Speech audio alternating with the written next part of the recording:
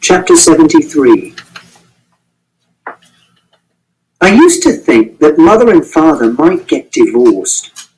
That was because they had lots of arguments, and sometimes they hated each other. This was because of the stress of looking after someone who has behavioral problems, like I have. I used to have lots of behavioral problems, but I don't have so many now because I'm more grown up and I can take decisions for myself and do things on my own, like going out of the house and buying things at the shop at the end of the road. These are some of my behavioral problems. A. Not talking to people for a long time. Once I didn't talk to anyone for 5 weeks. B. Not eating or drinking anything for a long time. When I was 6, Mother used to get me to drink strawberry-flavoured slimming meals out of a measuring jug, and we'd have competitions to see how fast I could drink 1/4 of a litre. C. Not liking being touched. D. Screaming when I'm angry or confused. E. Not liking being in really small places with other people. F. Smashing things when I'm angry or confused. G. Groaning. H. Not liking yellow things or brown things and refusing to touch yellow things or brown things. I. Refusing to use my toothbrush if anyone else has touched it. J. Not eating food if different sorts of food are touching each other. K. Not noticing that people are angry with me. L. Not smiling. M. Saying things that other people think are rude. People say that you always have to tell the truth, but they do not mean this, because you're not allowed to tell old people that they're old, and you're not allowed to tell people if they smell funny, or if a grown-up has made a fart. And you're not allowed to say, I don't like you, unless that person has been horrible to you. N. Doing stupid things. Stupid things are things like emptying a jar of peanut butter onto the table in the kitchen and making it level with a knife so that it covers all the table right to the edges, or burning things on the gas stove to see what will happen to them, like my shoes, or silver foil, or sugar. O. Hitting other people. P. Hating France. Q. Driving mother's car. I only did this once by borrowing the keys when she went into town on the bus, and I hadn't driven a car before, and I was 8 years old and 5 months, so I drove it into the wall, and the car isn't there anymore because mother's dead. R. Getting cross when someone has moved the furniture. It is permitted to move the chairs and the table in the kitchen, because that's different, but it makes me feel dizzy and sick if someone has moved the sofa and the chairs around in the living room or the dining room. Mother used to do this when she did the hoovering, so I made a special plan of where all the furniture's meant to be and did measurements, and I put everything back in its proper place afterwards, and then I felt better. But since Mother died, Father hasn't done any hoovering, so that's okay. And Mrs. Shears did the hoovering once, but I did groaning, and she shouted at Father, and she never did it again. Sometimes these things would make Mother and Father really angry, and they'd shout at me, or they'd shout at each other. Sometimes Father would say, Christopher, if you do not behave, I swear I shall knock the living daylights out of you. Or Mother would say, Jesus, Christopher, I'm seriously considering putting you in a home. Or Mother would say, you are going to drive me into an early grave. Chapter 79. When I got home, Father was sitting at the table in the kitchen, and he had made my supper. He was wearing a lumberjack shirt. The supper was baked beans and broccoli and 2 slices of ham, and they were laid out on the plate so that they weren't touching. He said, Where have you been? And I said, I've been out. This is called a white lie. A white lie is not a lie at all. It's where you tell the truth, but you don't tell all of the truth. This means that everything you say is a white lie, Because when someone says, for example, "What do you want to do today?" you say, "I want to do painting with Mrs. Peters." But you don't say, "I want to have my lunch, and I want to go to the toilet, and I want to go home after school, and I want to play with Toby, and I want to have my supper, and I want to play on my computer, and I want to go to bed." And I said a white lie because I knew that Father didn't want me to be a detective. Father said, "I've just had a phone call from Mrs. Shears." I started eating my baked beans and broccoli and 2 slices of ham. Then Father asked, "What the hell were you doing poking around her garden?" I said, "I was doing detective work trying to find out who killed Wellington." Father replied, "How many times do I have to tell you, Christopher?" The baked beans and the broccoli and the ham were cold, but I didn't mind this. I eat very slowly, so my food is nearly always cold. Father said, "I told you to keep your nose out of other people's business." I said, "I think Mr. Shears probably killed Wellington." Father didn't say anything. I said, "He's my prime suspect, because I think someone might have killed Wellington to make Mrs. Shears sad, and a murder is usually committed by someone known—" Father banged the table with his fist really hard, so that the plates and his knife and fork jumped around, and my ham jumped sideways so that it touched the broccoli, so I couldn't eat the ham or the broccoli anymore. Then he shouted, "I will not have that man's name mentioned in my house." I asked, "Why not?" And he said, "That man is evil." And I said, "Does that mean he might have killed Wellington?" Father put his head in his hands and said, "Jesus wept." I could see that Father was angry with me, so I said, "I know you told me not to get involved in other people's business, but Mrs. Shears is a friend of ours." And Father said, "Well, she's not a friend anymore." And I asked, "Why not?" And Father said, "Okay, Christopher, I am going to say this for the last and final time. I will not tell you again. Look at me when I'm talking to you, for God's sake. Look at me. You are not to go asking Mrs. Shears about who killed that bloody dog. You are not to go asking anyone about who killed that bloody dog. You are not to go trespassing in other people's gardens. You are to stop this ridiculous bloody detective game right now." I didn't say anything. Father said, "I'm going to make you promise, Christopher, and you know what it means when I make you promise." I did know what it meant when you say you promise something. You have to say that you will never do something again, and then you must never do it, because that would make the promise a lie. I said, "I know." Father said, "Promise me you will stop doing these things. Promise me that you will give up this ridiculous game right now. Okay?" I said, "I promise." Chapter 83.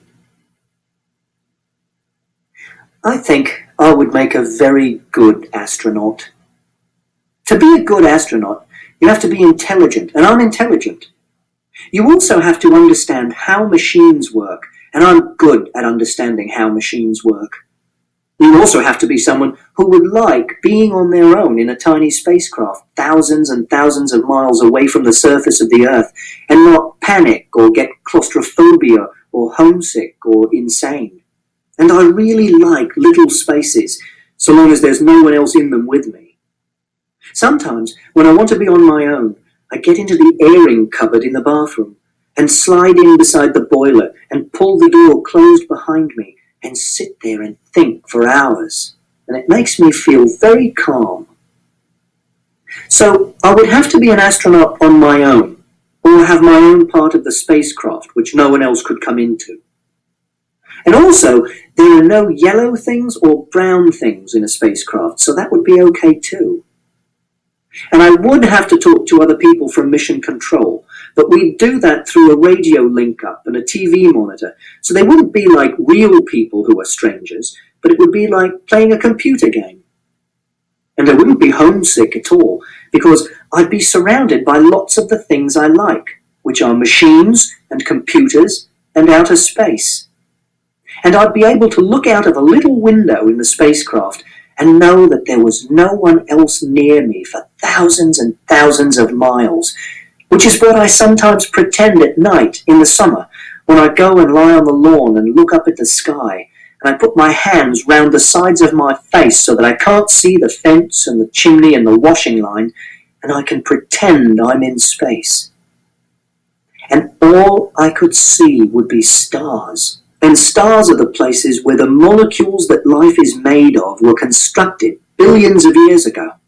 For example, all the iron in your blood which stops you being anemic was made in a star. And I would like it if I could take Toby with me into space, and that might be allowed, because they sometimes do take animals into space for experiments. So if I could think of a good experiment you could do with a rat that didn't hurt the rat, I could make them let me take Toby. But if they didn't let me, I'd still go, because it would be a dream come true. Chapter 89. The next day at school, I told Siobhan that Father had told me I couldn't do any more detecting, which meant that the book was finished. I showed her the pages I had written so far, with the diagram of the universe and the map of the street and the prime numbers, and she said that it didn't matter. She said the book was really good as it was, and that I should be very proud of having written a book at all, even if it was quite short. And there were some very good books which were very short, like Heart of Darkness, which was by Conrad. But I said that it wasn't a proper book, because it didn't have a proper ending, because I never found out who killed Wellington, so the murderer was still at large. And she said that was like life, and not all murders were solved, and not all murderers were caught, like Jack the Ripper. I said I didn't like the idea that the murderer was still at large. I said I didn't like to think that the person who killed Wellington could be living somewhere nearby, and I might meet him when I went out for a walk at night, and this was possible, because a murder was usually committed by a person who was known to the victim. Then I said, Father said I was never to mention Mr. Shear's name in our house again, and that he was an evil man, and maybe that meant he was the person who killed Wellington. And she said, perhaps your father just doesn't like Mr. Shears very much. And I asked, why? And she said, I don't know, Christopher. I don't know because I don't know anything about Mr. Shears. I said, Mr. Shears used to be married to Mrs. Shears, and he left her, like in a divorce. But I don't know if they were actually divorced. And Siobhan said, well, Mrs. Shears is a friend of yours, isn't she? A friend of you and your father. So perhaps your father doesn't like Mr. Shears because he left Mrs. Shears, because he did something bad to someone who's a friend. And I said, but Father says Mrs. Shears isn't a friend of ours anymore. And Siobhan said, I'm sorry, Christopher. I wish I could answer all these questions, but I simply don't know. Then the bell went for the end of school. The next day, I saw 4 yellow cars in a row on the way to school, which made it a black day. So I didn't eat anything at lunch, and I sat in the corner of the room all day and read my A-level maths course book. And the next day, too, I saw 4 yellow cars in a row on the way to school, which made it another black day, too.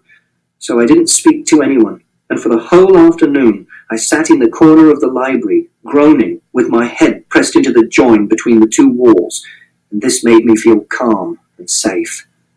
But on the 3rd day, I kept my eyes closed all the way to school until we got off the bus, because after I've had 2 black days in a row, I'm allowed to do that.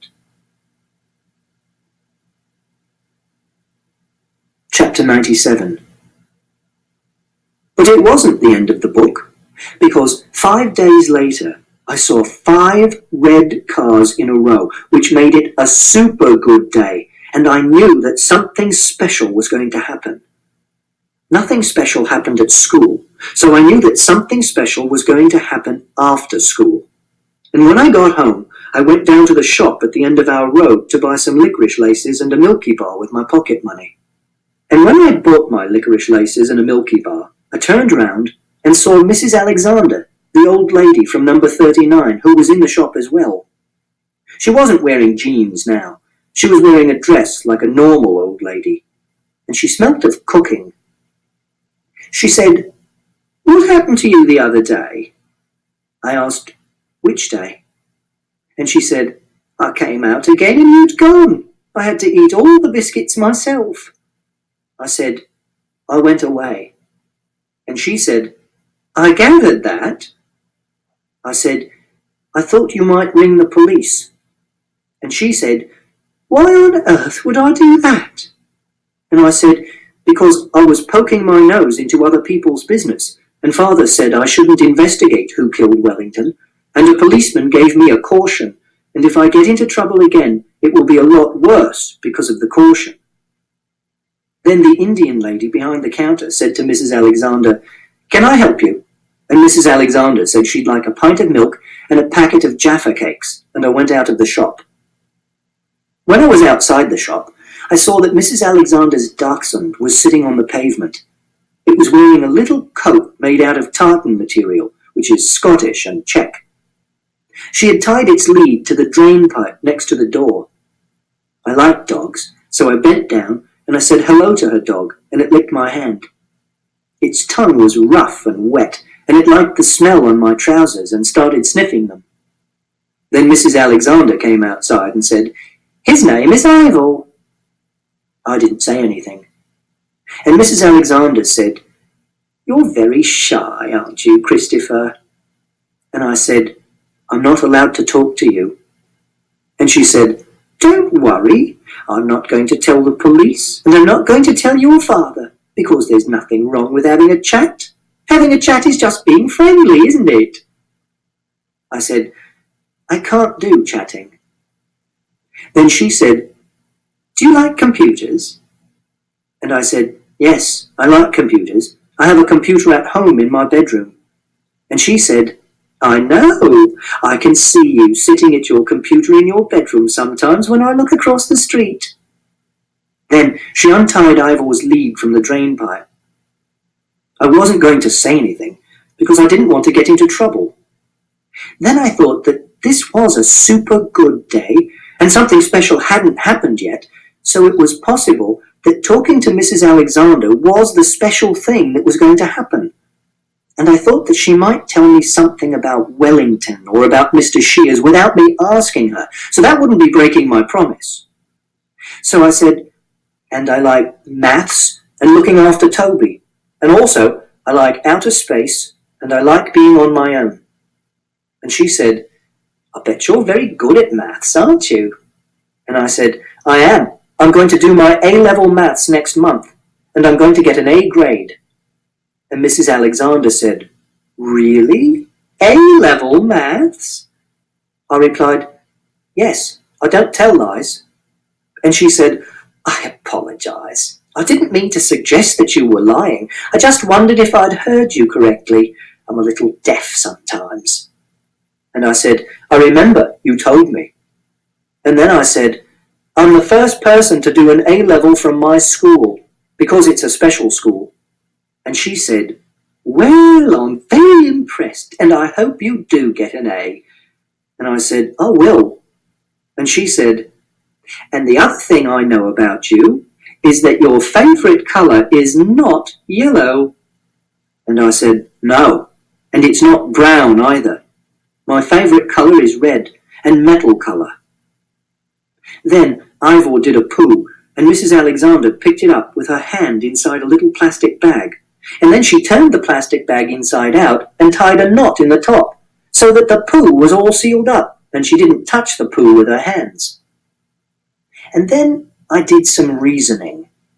I reasoned that Father had only made me do a promise about 5 things, which were: 1. Not to mention Mr. Shears' name in our house. 2. Not to go asking Mrs. Shears about who killed that bloody dog. 3. Not to go asking anyone about who killed that bloody dog. 4. not to go trespassing into other people's gardens.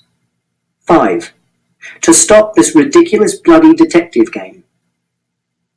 And asking about Mr. Shears wasn't any of these things. And if you're a good detective, you have to take risks. And this was a super good day, which meant it was a good day for taking risks. So I said, "Do you know Mr. Shears?" Which was like chatting. And Mrs. Alexander said, "Not really, no. I mean, I knew him well enough to say hello and talk to a little in the street, but I didn't know much about him. I think he worked in a bank, the National Westminster in town." And I said, "Father says that he's an evil man. Do you know why he said that? Is Mr. Shears an evil man?" And Mrs. Alexander said, "Why are you asking me about Mr. Shears, Christopher?" I didn't say anything, because I didn't want to be investigating Wellington's murder, and that was the reason I was asking about Mr. Shears. But Mrs. Alexander said, "Is this about Wellington?" And I nodded, because that didn't count as being a detective. Mrs. Alexander didn't say anything. She walked to the little red box on a pole next to the gate to the park, and she put Ivor's poo into the box, which was a brown thing inside a red thing, which made my head feel funny, so I didn't look. Then she walked back to me. She sucked in a big breath and said, "Perhaps it would be best not to talk about these things, Christopher." And I asked, "Why not?" And she said, "Because..." Then she stopped and decided to start saying a different sentence. "Because maybe your father's right, and you shouldn't go around asking questions about this." And I asked, "Why?" And she said, "Because obviously he's going to find it quite upsetting." And I said, "Why is he going to find it upsetting?" Then she sucked in another big breath and said, Because I think you know why your father doesn't like Mr. Shears very much." Then I asked, "Did Mr. Shears kill Mother?" And Mrs. Alexander said, "Kill her?" And I said, "Yes. Did he kill Mother?" And Mrs. Alexander said, No, of course he didn't kill your mother." And I said, "But did he give her stress so that she died of a heart attack?" And Mrs. Alexander said, "I honestly don't know what you're talking about, Christopher." And I said, "Or did he hurt her so that she had to go into hospital?" And Mrs. Alexander said, "Did she have to go into hospital?" And I said, "Yes, and it wasn't very serious at first, but she had a heart attack when she was in hospital." And Mrs. Alexander said, "Oh my goodness." I said, "And she died?" And Mrs. Alexander said, "Oh my goodness," again. And then she said, "Oh, Christopher, I'm so sorry. I never realized." Then I asked her, "Why did you say, 'I think you know why your father doesn't like Mr. Shears very much'?" Mrs. Alexander put her hand over her mouth and said, "Oh, dear. But she didn't answer my question. So I asked her the same question again, because in a murder mystery novel, when someone doesn't want to answer a question, it's because they're trying to keep a secret or trying to stop someone getting into trouble, which means that the answers to those questions are the most important answers of all, and that's why the detective has to put that person under pressure. But Mrs. Alexander still didn't answer. Instead, she asked me a question. She said, "So you don't know?" And I said, "Don't know what?" She replied, "Christopher, look, I probably shouldn't be telling you this." Then she said, "Perhaps we should take a little walk in the park together. This is not the place to be talking about this kind of thing." I was nervous. I didn't know Mrs. Alexander. I knew that she was an old lady and that she liked dogs, but she was a stranger. and I never go into the park on my own because it's dangerous, and people inject drugs behind the public toilets in the corner. I wanted to go home and go up to my room and feed Toby and practice some maths. But I was excited too, because I thought she might tell me a secret, and the secret might be about who killed Wellington, or about Mr. Shears. And if she did that, I might have more evidence against him, or be able to exclude him from my investigations. So because it was a super good day, I decided to walk into the park with Mrs. Alexander, even though it scared me.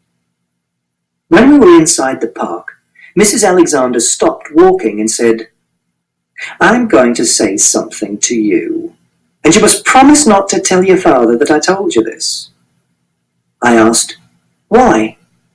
And she said, "I shouldn't have said what I said, and if I don't explain, you'll carry on wondering what I meant, and you might ask your father. And I don't want you to do that, because I don't want you to upset him. So, I'm going to explain why I said what I said. But before I do that, you have to promise not to tell anyone I said this to you." And I asked, "Why?" And she said, "Christopher, please, just trust me." And I said, "I promise. Because if Mrs. Alexander told me who killed Wellington, or she told me that Mr. Shears had really killed Mother, I could still go to the police and tell them, because you're allowed to break a promise if someone has committed a crime and you know about it." And Mrs. Alexander said, "Your mother, before she died, was very good friends with Mr. Shears." And I said, "I know."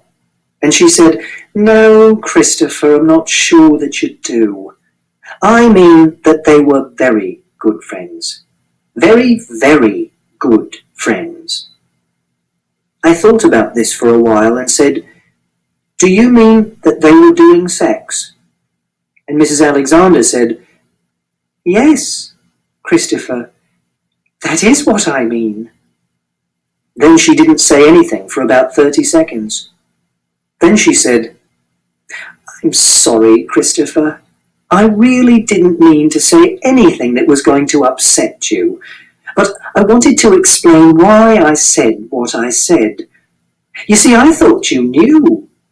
That's why your father thinks that Mr. Shears is an evil man, and that will be why he doesn't want you going around talking to people about Mr. Shears, because that will bring back bad memories." And I said, "Was that why Mr. Shears left Mrs. Shears? Because he was doing sex with someone else when he was married to Mrs. Shears?" And Mrs. Alexander said, "Yes, I expect so." Then she said, "I'm sorry, Christopher. I really am." And I said, "I think I should go now." And she said, "Are you okay, Christopher?" And I said, "I'm scared of being in the park with you because you're a stranger." And she said, "I'm not a stranger, Christopher, I'm a friend." And I said, "I'm going to go home now." And she said, "If you want to talk about this, you can come and see me any time you want. You only have to knock on my door." And I said, "Okay." And she said, "Christopher?" And I said, "What?" And she said, "You won't tell your father about this conversation, will you?" And I said, "No, I promised." And she said, "You go on home, and remember what I said, any time." Then I went home. Chapter 101. Mr. Jevons said that I liked maths because it was safe. He said I liked maths because it meant solving problems, and these problems were difficult and interesting, but there was always a straightforward answer at the end. And what he meant was that maths wasn't like life, because in life there are no straightforward answers at the end. I know he meant this, because this is what he said. This is because Mr. Jevons doesn't understand numbers. Here is a famous story called The Monty Hall Problem, which I've included in this book because it illustrates what I mean. There used to be a column called Ask Marilyn in a magazine called Parade in America. And this column was written by Marilyn Vos Savant, and in the magazine it said that she had the highest IQ in the world in the Guinness Book of World Records Hall of Fame. And in the column she answered maths questions sent in by readers. And in September 1990, this question was sent in by Craig F. Whitaker of Columbia, Maryland. But it's not what's called a direct quote because I've made it simpler and easier to understand. You're on a game show on television. On this game show, the idea is to win a car as a prize. The game show host shows you 3 doors. He says that there is a car behind one of the doors and there are goats behind the other 2 doors. He asks you to pick a door. You pick a door, but the door is not opened. Then, the game show host opens one of the doors you didn't pick to show you a goat, because he knows what is behind the doors. Then, he says that you have one final chance to change your mind before the doors are opened and you get a car or a goat. So he asks you if you want to change your mind and pick the other unopened door instead. What should you do? Marilyn Vos Savant said that you should always change and pick the final door because the chances are 2 in 3 that there will be a car behind that door. But if you use your intuition, you think that chance is 50-50 because you think there's an equal chance that the car is behind any door. Lots of people wrote to the magazine to say that Marilyn Vos Savant was wrong, even when she explained very carefully why she was right. 92% of the letters she got about the problem said that she was wrong, and lots of these were from mathematicians and scientists. Here are some of the things that they said.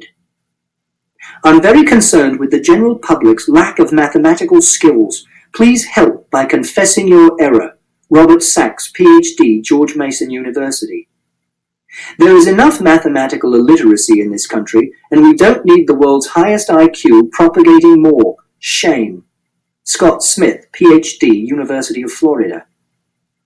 I am in shock that after being corrected by at least 3 mathematicians, you still do not see your mistake. Kent Ford, Dickinson State University. I am sure you will receive many letters from high school and college students. Perhaps you should keep a few addresses for help with future columns. W. Robert Smith, PhD, Georgia State University. You are utterly incorrect. How many irate mathematicians are needed to get you to change your mind? E. Ray Bobo, PhD, Georgetown University. If all those PhDs were wrong, the country would be in very serious trouble. Everett Harmon, PhD, U.S. Army Research Institute.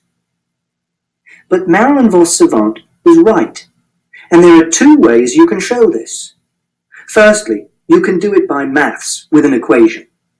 The second way you can work it out is by stating all the possible outcomes, like this. You are asked to choose a door. You choose a door with a goat behind it. You stick, you get a goat. You change, you get a car. Or, you choose another door with a goat behind it. You stick, you get a goat. You change, you get a car. Or, you choose a door with a car behind it. You stick, you get a car. You change, you get a goat. So, if you change, 2 times out of 3, you get a car. And if you stick, you only get a car 1 time out of 3. And this shows that intuition can sometimes get things wrong. And intuition is what people use in life to make decisions. But logic can help you work out the right answer. It also shows that Mr. Jevons was wrong, and numbers are sometimes very complicated and not very straightforward at all. And that's why I like the Monty Hall problem. Chapter 103. When I got home, Rodri was there. Rodri is the man who works for Father, helping him do heating maintenance and boiler repair. And he sometimes comes round to the house in the evening to drink beer with Father and watch the television and have a conversation. Rhodri was wearing a pair of white dungarees which had dirty marks all over them, and he had a gold ring on the middle finger of his left hand, and he smelt of something I don't know the name of, which Father often smells of when he comes home from work. I put my licorice laces and my Milky Bar in my special food box on the shelf which Father's not allowed to touch because it's mine. Then Father said, "And what have you been up to, young man?" And I said, "I went to the shop to get some licorice laces and a Milky Bar." And he said, "You were a long time." And I said, "I talked to Mrs. Alexander's dog outside the shop, and I stroked him and he sniffed my trousers," which was another white lie. Then Rhodri said to me, "God, you do get the 3rd degree, don't you?" But I didn't know what the 3rd degree was. And he said, "So, how you doing, Captain?" And I said, "I'm doing very well, thank you," which is what you're meant to say. And he said, "What's 251 times 864? And I thought about this, and I said, 216,864. Because it was a really easy sum, because you just multiply 864 times 1,000, which is 864,000. Then you divide it by 4, which is 216,000, and that's 250 times 864. Then you just add another 864 onto it to get 251 times 864, and that's 216,864. And I said, "Is that right?" And Rhodri said, "I haven't got a bloody clue," and he laughed. I don't like it when Rhodri laughs at me. Rhodri laughs at me a lot. Father says it's being friendly. Then Father said, "I'll stick one of those gobi aloo sag things in the oven for you, okay? This is because I like Indian food, because it has a strong taste. But gobi aloo sag is yellow, so I put red food colouring into it before I eat it, and I keep a little plastic bottle of this in my special food box." And I said, "Okay." And Rhodri said, "So, it looks like Parky stitched them up then?" But this was to Father, not to me. And Father said, "Well, those circuit boards look like they come out the bloody ark." And Rhodri said, "You going to tell them?" And Father said, "What's the point? They're hardly going to take him to court, are they?" And Rhodri said, "That will be the day." And Father said, "Best to let sleeping dogs lie, I reckon." Then I went into the garden. Siobhan said that when you're writing a book, you have to include some descriptions of things. I said that I could take photographs and put them in the book, but she said the idea of a book was to describe things using words so that people could read them and make a picture in their own head. And she said it was best to describe things that were interesting or different.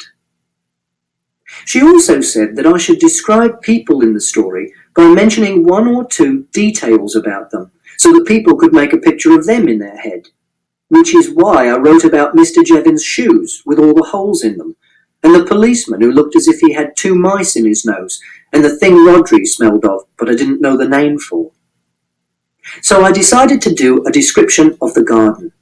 But the garden wasn't very interesting or different. It was just a garden, with grass and a shed and a clothesline. But the sky was interesting and different, because usually skies look boring because they're all blue or all grey or all covered in one pattern of clouds, and they don't look like they're hundreds of miles above your head. They look like someone might have painted them on a big roof. But this sky had lots of different types of clouds in it at different heights, so you could see how big it was, and this made it look enormous. Furthest away in the sky were lots of little white clouds, which looked like fish scales or sand dunes, which had a very regular pattern. Then, next furthest away into the west were some big clouds, which were coloured slightly orange, because it was nearly evening and the sun was going down. Then, closest to the ground, was a huge cloud which was coloured grey, because it was a rain cloud, and it was a big, pointy shape.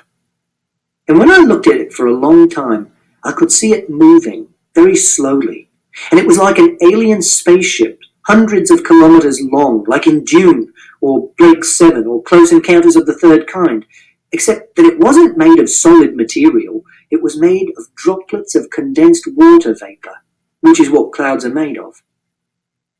And it could have been an alien spaceship. People think that alien spaceships would be solid and made of metal and have lights all over them and move slowly through the sky, because that's how we'd build a spaceship if we were able to build one that big. But aliens, if they exist, would probably be very different from us. They might look like big slugs, or be flat like reflections, or they might be bigger than planets, or they might not have bodies at all. They might just be information, like in a computer. And their spaceships might look like clouds, or be made up of unconnected objects, like dust or leaves. Then I listened to the sounds in the garden, and I could hear a bird singing, and I could hear traffic noise, which was like the surf on a beach, and I could hear someone playing music somewhere and children shouting. And in between these noises, if I listened very carefully and stood completely still, I could hear a tiny whining noise inside my ears, and the air going in and out of my nose. Then I sniffed the air to see if I could see what the air in the garden smelled like. But I couldn't smell anything. It smelled of nothing. And this was interesting too. Then I went inside and fed Toby. Chapter 107. The Hound of the Baskervilles is my favourite book. In The Hound of the Baskervilles, Sherlock Holmes and Dr. Watson get a visit from James Mortimer, who is a doctor from the moors in Devon. James Mortimer's friend, Sir Charles Baskerville, has died of a heart attack, and James Mortimer thinks that he might have been scared to death. James Mortimer also has an ancient scroll which describes the curse of the Baskervilles. On this scroll, it says that Sir Charles Baskerville had an ancestor called Sir Hugo Baskerville, who was a wild, profane and godless man, and he tried to do sex with the daughter of a yeoman, but she escaped, and he chased her across the moor, and his friends, who were daredevil roisterers, chased after him. And when they found him, the daughter of the yeoman had died of exhaustion and fatigue, and they saw a great black beast shaped like a hound, yet larger than any hound that ever mortal eye has rested on, and this hound was tearing the throat out of Sir Hugo Baskerville. And one of the friends died of fear that very night, and the other two were broken men for the rest of their days. James Mortimer thinks that the Hound of the Baskervilles might have scared Sir Charles to death, and he's worried that his son and heir, Sir Henry Baskerville, will be in danger when he goes to the Hall in Devon. So Sherlock Holmes sends Dr. Watson to Devon with Sir Henry Baskerville and James Mortimer, and Dr. Watson tries to work out who might have killed Sir Charles Baskerville. And Sherlock Holmes says that he will stay in London, but he travels to Devon secretly and does investigations of his own. And Sherlock Holmes finds out that Sir Charles was killed by a neighbour called Stapleton, who's a butterfly collector and a distant relation of the Baskervilles. And Stapleton is poor, so he tries to kill Sir Henry Baskerville so that he'll inherit the Hall. In order to do this, he's brought a huge dog from London and covered it in phosphorus to make it glow in the dark, and it was this dog which scared Sir Charles Baskerville to death. And Sherlock Holmes and Watson and Lestrade from Scotland Yard catch him. And Sherlock Holmes and Watson shoot the dog, which is one of the dogs which gets killed in the story, which isn't nice because it's not the dog's fault. And Stapleton escapes into the Grimpen Mire, which is part of the moor, and he dies because he's sucked into a bog. There are some bits of the story I don't like. One bit is the ancient scroll, because it's written in old language which is difficult to understand, like this.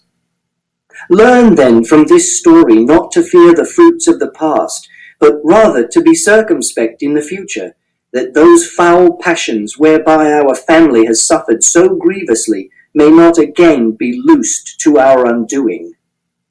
And sometimes Sir Arthur Conan Doyle, who's the author, describes people like this.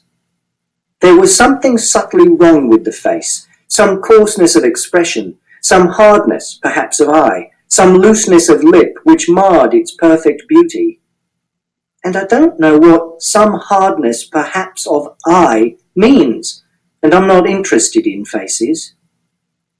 But sometimes it is fun not knowing what the words mean, because you can look them up in a dictionary, like goyle, which is a deep dip, or tors, which are hills or rocky heights. I like The Hound of the Baskervilles because it's a detective story, which means that there are clues and red herrings. These are some of the clues. 1. 2 of Sir Henry Baskerville's boots go missing when he's staying at a hotel in London. This means that someone wants to give them to the Hound of the Baskervilles to smell like a bloodhound so that it can chase him. This means that the Hound of the Baskervilles is not a supernatural being, but a real dog. 2. Stapleton is the only person who knows how to get through the Grimpen Mire, and he tells Watson to stay out of it for his own safety. This means that he's hiding something in the middle of the Grimpen Mire and doesn't want anyone else to find it. 3. Mrs. Stapleton tells Dr. Watson to go straight back to London instantly. This is because she thinks Dr. Watson is Sir Henry Baskerville, and she knows that her husband wants to kill him. And these are some of the red herrings. 1. Sherlock Holmes and Watson are followed when they're in London by a man in a coach with a black beard. This makes you think that the man is Barrymore, who's the caretaker at Baskerville Hall, because he's the only other person who has a black beard, but the man is really Stapleton, who's wearing a false beard. 2. Selden, the Notting Hill murderer. This is a man who has escaped from a prison nearby and is being hunted down on the moors, which makes you think that he has something to do with the story, because he is a criminal, but he isn't anything to do with the story at all. 3. The man on the tor. This is a silhouette of a man that Dr. Watson sees on the moor at night and doesn't recognise, which makes you think it's the murderer, but it's Sherlock Holmes, who has come to Devon secretly. I also like The Hound of the Baskervilles because I like Sherlock Holmes, and I think that if I were a proper detective, he's the kind of detective I would be. He's very intelligent, and he solves the mystery, and he says, "The world is full of obvious things which nobody by any chance ever observes. But he notices them, like I do." Also, it says in the book, Sherlock Holmes had, in a very remarkable degree, the power of detaching his mind at will. And this is like me too, because if I get really interested in something, like practicing maths or reading a book about the Apollo missions or great white sharks, I don't notice anything else, and Father can be calling me to come and eat my supper and I won't hear him. And this is why I'm very good at playing chess, because I detach my mind at will and concentrate on the board, and after a while the person I'm playing will stop concentrating and start scratching their nose or staring out the window, and then they'll make a mistake and I'll win. Also, Dr. Watson says about Sherlock Holmes, his mind was busy in endeavouring to frame some scheme into which all these strange and apparently disconnected episodes could be fitted.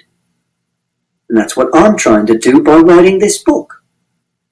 Also, Sherlock Holmes doesn't believe in the supernatural, which is God and fairy tales and hounds of hell and curses, which are stupid things.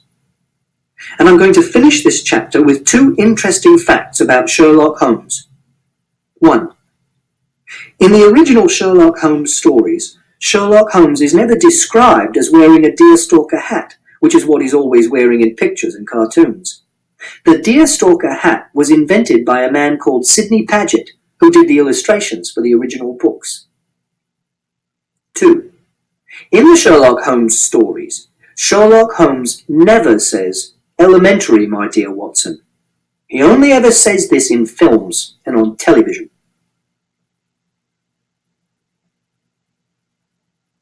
Chapter 109. That night, I wrote some more of my book, and the next morning I took it into school so that Siobhan could read it and tell me if I'd made mistakes with the spelling and the grammar. Siobhan read the book during morning break when she has a cup of coffee and sits at the edge of the playground with the other teachers. And after morning break, she came and sat down next to me and said she had read the bit about my conversation with Mrs. Alexander, and she said, "Have you told your father about this?" And I replied, "No." And she said, "Are you going to tell your father about this?" And I replied, "No." And she said, "Good. I think that's a good idea, Christopher." And then she said, "Did it make you sad to find this out?" And I asked, "Find what out?" And she said, "Did it make you upset to find out that your mother and Mr. Shears had an affair?" And I said, "No." And she said, "Are you telling the truth, Christopher?" And then I said, "I always tell the truth." And she said, "I know you do, Christopher, but sometimes we get sad about things, and we don't like to tell other people that we are sad about them. We like to keep it a secret. Or sometimes we're sad, but we don't really know we're sad. So we say we aren't sad, but we really are." And I said, "I'm not sad." And she said, "If you do start to feel sad about this, I want you to know that you can come and talk to me about it, because I think talking to me will help you feel less sad. And if you don't feel sad, but you just want to talk to me about it, that would be okay too. Do you understand?" And I said, "I understand." And she said, "Good." And I replied, "But I don't feel sad about it, because Mother's dead, and because Mr. Shears isn't around anymore. So I would be feeling sad about something that isn't real and doesn't exist. And that would be stupid." And then I practiced maths for the rest of the morning, and at lunch I didn't have the quiche because it was yellow, but I did have the carrots and the peas and lots of tomato ketchup. And for afters I had some blackberry and apple crumble, but not the crumble bit because that was yellow too, and I got Mrs. Davis to take the crumble bit off before she put it onto my plate, because it doesn't matter if different sorts of food are touching before they're actually on your plate. Then, after lunch, I spent the afternoon doing art with Mrs. Peters, and I painted some pictures of aliens.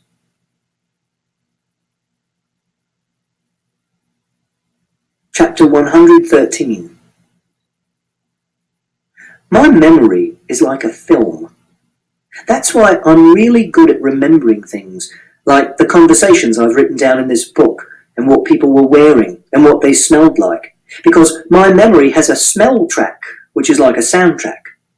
And when people ask me to remember something, I can simply press rewind and fast forward and pause like on a video recorder, but more like a DVD, because I don't have to rewind through everything in between to get to a memory of something a long time ago. And there are no buttons either, because it's happening in my head. If someone says to me, "Christopher, tell me what your mother was like," I can rewind to lots of different scenes and say what she was like in those scenes. For example, I could rewind to 4th July 1992 when I was 9 years old, which was a Saturday, and we were on holiday in Cornwall, and in the afternoon we were on the beach in a place called Polperro, and Mother was wearing a pair of shorts made out of denim and a light blue bikini top, and she was smoking cigarettes called Consulate, which were mint flavour. And she wasn't swimming. Mother was sunbathing on a towel which had red and purple stripes, and she was reading a book by Georgette Heyer called The Masqueraders. And then she finished sunbathing and went into the water to swim, and she said, "Bloody Nora, it's cold." And she said I should come and swim too, but I don't like swimming because I don't like taking my clothes off. And she said I should just roll up my trousers and walk into the water a little way, so I did. And I stood in the water. And Mother said, "Look, it's lovely." And she jumped backwards and disappeared under the water. And I thought a shark had eaten her, and I screamed. And she stood up out of the water again and came over to where I was standing and held up her right hand and spread her fingers out in a fan and said, "Come on, Christopher, touch my hand. Come on now, stop screaming, touch my hand. Listen to me, Christopher, you can do it." And after a while I stopped screaming and held up my left hand and spread my fingers out in a fan, and we made our fingers and our thumbs touch each other. And Mother said, "It's okay, Christopher, it's okay. There aren't any sharks in Cornwall." And then I felt better. Except I can't remember anything before I was about 4, because I wasn't looking at things in the right way before then, so they didn't get recorded properly. And this is how I recognize someone if I don't know who they are. I see what they're wearing, or if they have a walking stick, or funny hair, or a certain type of glasses, or they have a particular way of moving their arms, and I do a search through my memories to see if I've met them before. And this is also how I know how to act in difficult situations when I don't know what to do. For example, if people say things which don't make sense, like, "See you later, alligator," or "You'll catch your death in that," I do a search and see if I've ever heard someone say this before. And if someone is lying on the floor at school, I do a search through my memory to find a picture of someone having an epileptic fit. And then I compare the picture with what's happening in front of me, so I can decide whether they're just lying down and playing a game, or having a sleep, or whether they're having an epileptic fit.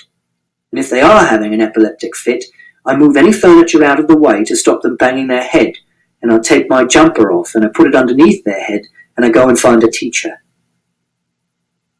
Other people have pictures in their heads too, but they're different, because the pictures in my head are all pictures of things which really happened.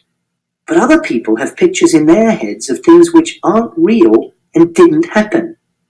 For example, sometimes Mother used to say, "If I hadn't married your father, I think I'd be living in a little farmhouse in the south of France with someone called Jean. And he'd be, a local handyman, doing painting and decorating for people, gardening, building fences. We'd have a veranda with figs growing over it. There'd be a field of sunflowers at the bottom of the garden and a little town on the hill in the distance. We'd sit outside in the evening and drink red wine and smoke Gauloise cigarettes and watch the sun go down."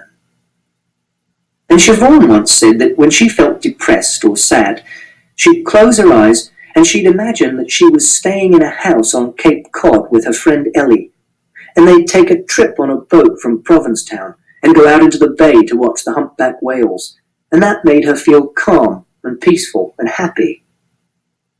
And sometimes, when someone has died, like Mother died, people say, "What would you want to say to your mother if she was here now?" Or, "What would your mother think about that?" Which is stupid, because Mother's dead, and you can't say anything to people who are dead, and dead people can't think. And Grandmother has pictures in her head too, but her pictures are all confused, like someone's muddled the film up and she can't tell what happened in what order, so she thinks that dead people are still alive, and she doesn't know whether something happened in real life or whether it happened on television. Chapter 127. When I got home from school, Father was still out at work, so I unlocked the front door and went inside and took my coat off. I went into the kitchen and put my things on the table, and one of the things was this book, which I had taken into school to show to Siobhan. I made myself a raspberry milkshake and heated it up in the microwave, and then went through to the living room to watch one of my Blue Planet videos about life in the deepest parts of the ocean. The video was about the sea creatures who live around sulfur chimneys, which are underwater volcanoes where gases are ejected from the Earth's crust into the water. Scientists never expected there to be any living organisms there because it was so hot and so poisonous, but there are whole ecosystems there. I like this bit because it shows you that there's always something new that science can discover, and all the facts that you take for granted can be completely wrong. And also, I like the fact that they're filming in a place which is harder to get to than the top of Mount Everest, but is only a few miles away from sea level. And it's one of the quietest and darkest and most secret places on the surface of the Earth. And I like imagining that I'm there sometimes, in a spherical metal submersible with windows that are 30 centimeters thick to stop them from imploding under the pressure. And I imagine that I am the only person inside it, and that it's not connected to a ship at all, but it can operate under its own power. And I can control the motors and move anywhere I want to on the seabed, and I can never be found. Father came home at 5:48 p.m. I heard him come through the front door. Then he came into the living room. He was wearing a lime green and sky blue check shirt, and there was a double knot on one of his shoes, but not on the other. He was carrying an old advert for Fussel's milk powder, which was made of metal and painted with blue and white enamel and covered with little circles of rust which were like bullet holes, but he didn't explain why he was carrying this. He said, "Howdy, pardner," which is a joke he does. And I said, "Hello." I carried on watching the video, and Father went into the kitchen. I had forgotten that I had left my book lying on the kitchen table because I was too interested in the Blue Planet video. This is what is called relaxing your guard, and it's what you must never do if you're a detective. It was 5:54 p.m. when Father came back into the living room. He said, "What is this?" But he said it very quietly, and I didn't realize that he was angry because he wasn't shouting. He was holding the book in his right hand. I said, "It's a book I'm writing." And he said, "Is this true? Did you talk to Mrs. Alexander?" He said this very quietly as well, so I still didn't realize that he was angry. And I said, "Yes." Then he said, "Holy fucking Jesus, Christopher, how stupid are you?" This is what Siobhan says is called a rhetorical question. It has a question mark at the end, but you're not meant to answer it because the person who's asking it already knows the answer. It's difficult to spot a rhetorical question. Then Father said, "What the fuck did I tell you, Christopher?" This was much louder. And I replied, "Not to mention Mr. Shear's name in our house, and not to go asking Mrs. Shears or anyone about who killed that bloody dog, and not to go trespassing in other people's gardens, and to stop this ridiculous bloody detective game. Except I haven't done any of those things. I just asked Mrs. Alexander about Mr. Shears because—" But Father interrupted me and said, "Don't give me that bollocks, you little shit. You knew exactly what you were bloody doing. I've read the book, remember?" And when he said this, he held up the book and shook it. "What else did I say, Christopher?" I thought that this might be another rhetorical question, but I wasn't sure. I found it hard to work out what to say because I was starting to get scared and confused. Then Father repeated the question. "What else did I say, Christopher?" I said, "I don't know." And he said, "Come on, you're the fucking memory man." But I couldn't think. And Father said, "Not to go around sticking your fucking nose into other people's business." And what do? You go around sticking your nose into other people's business. You go around raking up the past and sharing it with every Tom, Dick and Harry you bump into. What am I going to do with you, Christopher? What the fuck am I going to do with you? I said, "I was just doing chatting with Mrs. Alexander. I wasn't doing investigating." And he said, "I ask you to do one thing for me, Christopher, one thing." And I said, "I didn't want to talk to Mrs. Alexander. It was Mrs. Alexander who—" But Father interrupted me and grabbed hold of my arm really hard. Father had never grabbed hold of me like that before. Mother had hit me sometimes because she was a very hot-tempered person, which means that she got angry more quickly than other people, and she shouted more often. But Father is a more level-headed person, which means he doesn't get angry as quickly and he doesn't shout as often. So I was very surprised when he grabbed me. I don't like it when people grab me, and I don't like being surprised either, so I hit him, like I hit the policeman when he took hold of my arms and lifted me onto my feet. But Father didn't let go, and he was shouting, and I hit him again, and then I didn't know what I was doing anymore. I had no memories for a short while. I know it was a short while because I checked my watch afterwards. It was like someone had switched me off and then switched me on again. And when they switched me on again, I was sitting on the carpet with my back against the wall, and there was blood on my right hand, and the side of my head was hurting. And Father was standing on the carpet a metre in front of me, looking down at me, and he was still holding my book in his right hand, but it was bent in half, and all the corners were messed up, and there was a scratch on his neck and a big rip in the sleeve of his green and blue check shirt, and he was breathing really deeply. After about a minute, he turned and he walked through to the kitchen. Then he unlocked the back door into the garden and went outside. I heard him lift the lid of the dustbin and drop something into it and put the lid of the dustbin back on. Then he came back into the kitchen again, but he wasn't carrying the book anymore. Then he locked the back door and put the key into the little china jug that's shaped like a fat nun, and he stood in the middle of the kitchen and closed his eyes. Then he opened his eyes and he said, "I need a fucking drink." And he got himself a can of beer. Chapter 131. These are some of the reasons why I hate yellow and brown. Yellow. 1. Custard. 2. Bananas. Bananas also turn brown. 3. Double yellow lines. 4. Yellow fever, which is a disease from tropical America and West Africa, which causes a high fever, acute nephritis, jaundice, and hemorrhages. And it's caused by a virus transmitted by the bite of a mosquito called Aedes aegypti, which used to be called Stegomyia fasciata, and nephritis is inflammation of the kidneys. 5. Yellow flowers, because I get hay fever from flower pollen, which is one of 3 sorts of hay fever, and the others are from grass pollen and fungus pollen, and it makes me feel ill. 6.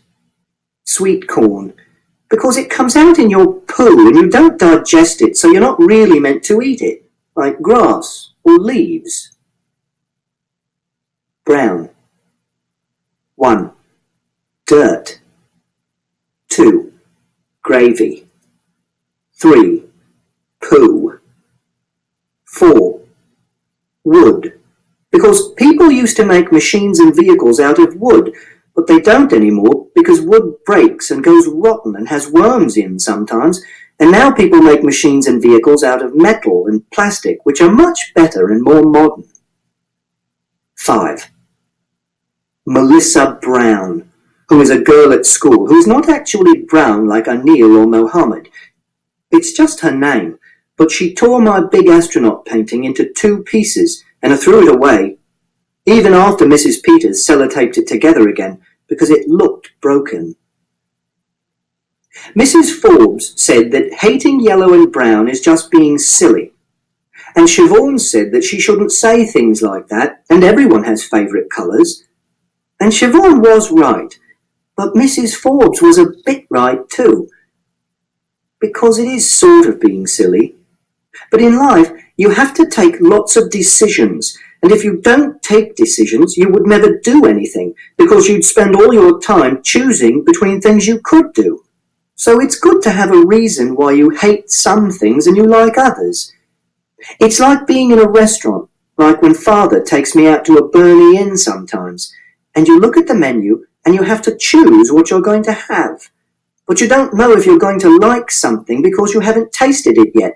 So you have favourite foods and you choose these. And you have foods you don't like and you don't choose these. And then it's simple.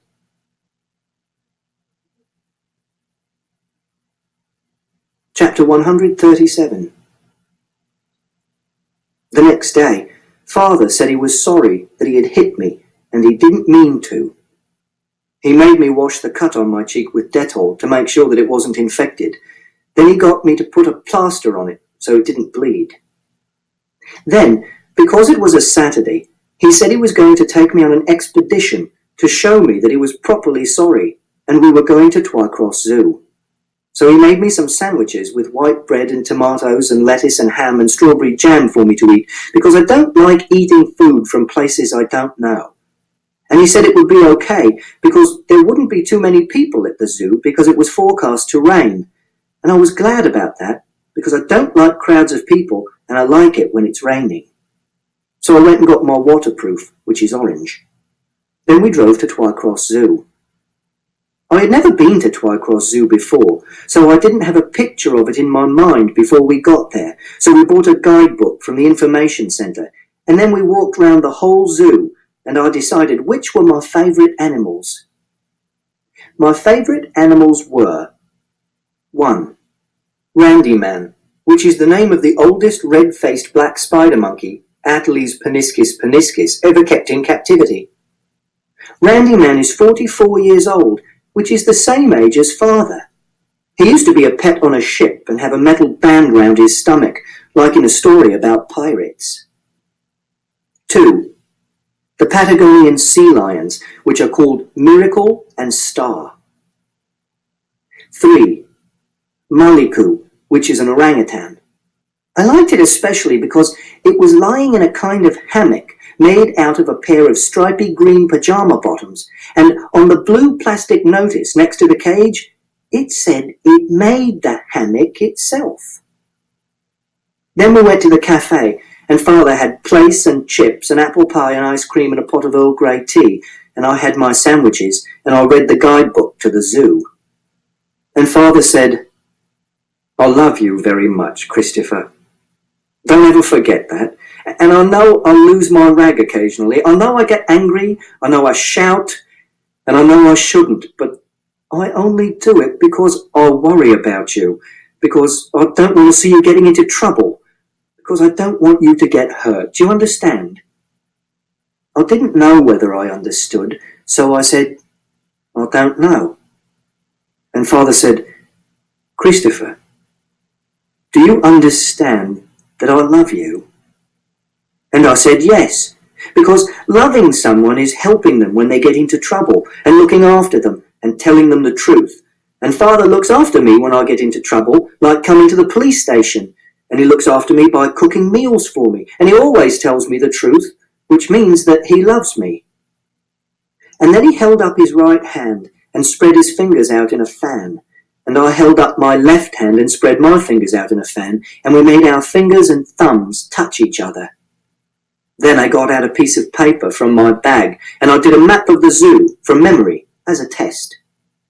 Then we went and looked at the giraffes, and the smell of their poo was like the smell inside the gerbil cage at school when we had gerbils, and when they ran, their legs were so long it looked like they were running in slow motion. Then Father said we had to get home before the roads got busy.